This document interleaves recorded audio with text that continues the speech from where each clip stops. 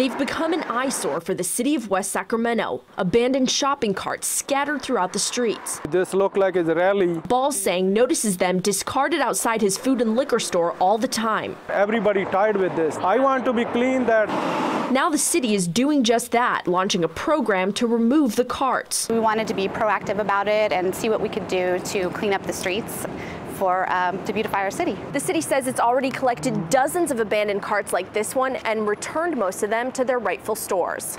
The city also wants the public to help by downloading an app called Cart Snap. It geotags the location of the cart, sends that information directly to our contractor. But if the cart is full of personal belongings, the city says the contractor will leave it alone and notify the city. Carts also won't be taken from people. Our contractor won't approach anyone who's in possession of a shopping cart, but it is against the law to take a shopping cart off of a store premises.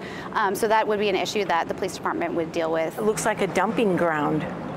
Looks like they're just dumping it. West Sacramento resident Deborah Coffey is happy about the program, but says stores should be taking measures to prevent shopping cart theft. They need to have something that is going to stop that shopping cart from coming outside of the store. In West Sacramento, Natalie Brunel, KCRA 3 News.